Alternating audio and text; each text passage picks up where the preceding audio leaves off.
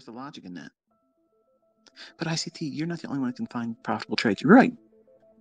But why are you trying to push with my concepts in an environment I'm not trying to touch? I've already said it. If you win, it's coincidence. And I know it's painful for some of you to hear that. Like, there's no way. It's not coincidence. It's skill. I'm a monster. I'm being made into a monster. So like you said I was gonna be a monster. Yeah, okay. But you don't want to wreak havoc on your own account. Like Godzilla stomping around in Tokyo, destroying everything. That's your equity curve. You just totally dismantled it. In a short span of time, in the last 2 weeks, how much damage have you done? Not me, not your broker, not the method or the concepts. How much damage did you do?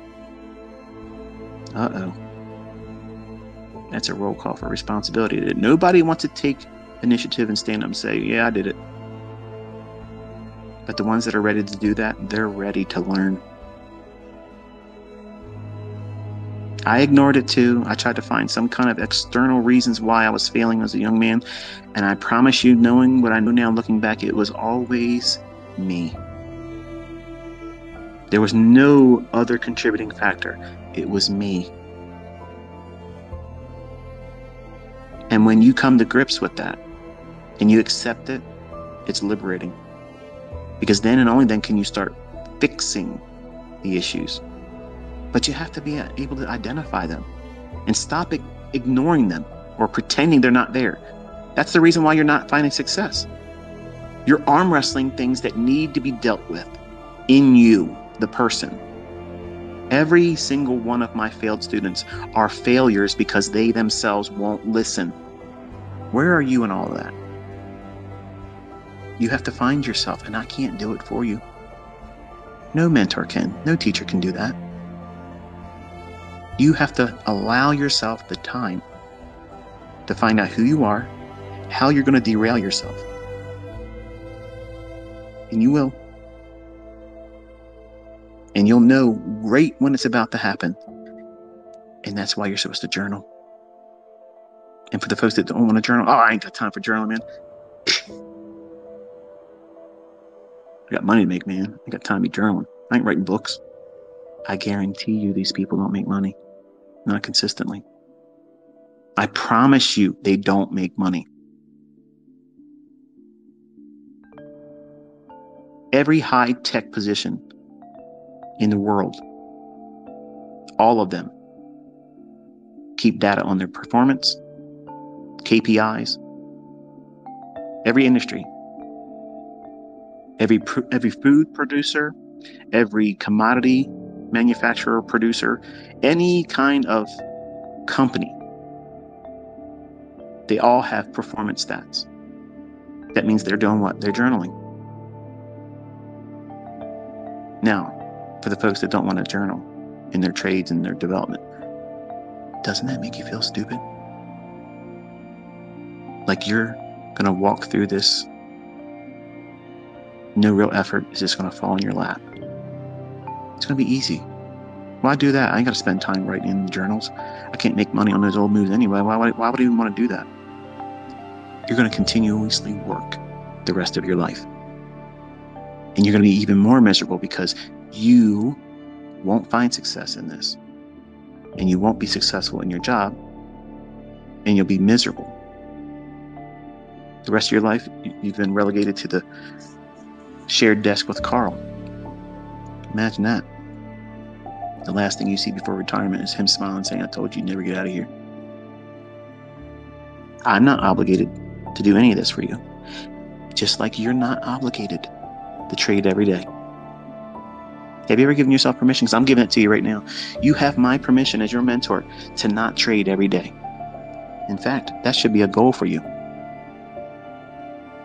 When you make money and you're new, stop. Let the week close in profit. That's a skill set. It's teaching patience. It's teaching enough to be content with enough. But ICT, it was only $1,100. I could have made, right, but did you make $1,100 at your job after taxes? No. So why are you going to risk it? You're not skilled yet. You're finding yourself. You have to continuously instill this cheerleading mindset as you're growing up in who you are eventually going to be as a trader. You have to cheerlead yourself. You have to do that through journaling. Spend time looking at when you got it right. You're going to need those times. You're going to doubt yourself. You're going to doubt your future performance.